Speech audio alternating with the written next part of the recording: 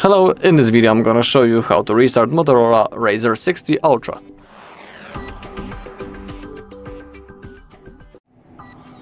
Alright, so let's begin.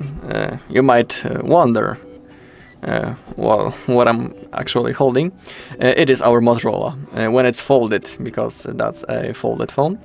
It looks like a watch, or I don't know what else, maybe like a wallet. What is more what's cool is that we can restart and reset this phone from that stage, but of course we can always do it when we unfold the phone. So we have two methods how we can restart this device, and I'm gonna show you both of them. So the first one is a simple reboot. To do it, we need to open up the power menu. And this method is recommended when we have access to the phone and when phone is responsive. So to do it, we need to tap the power button and the volume up button at the same time to launch the power menu, just like that. And just to show you, I'm gonna show you that we can always do it when our phone is folded, just like that. So let's tap the power button, and now it's again it's volume up button. Just like that, and now we have option to restart our device. So as you can see, it is also right in here.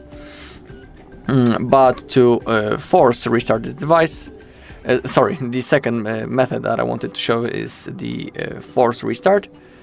And to do it, we need to hold the power button and the volume up button for around, I don't know, 5 seconds, something like that. And of course we can do it when our phone is unfolded or when it's folded. So let's do it. Let's keep on holding the power button and the volume up button.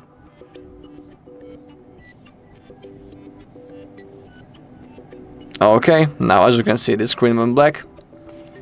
And now the Motorola logo appeared. And within a few seconds it will be automatically turned on back again and ready to use.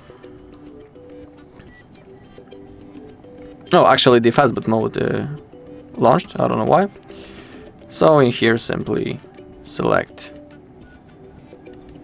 start, tap on the volume button, and now it will work.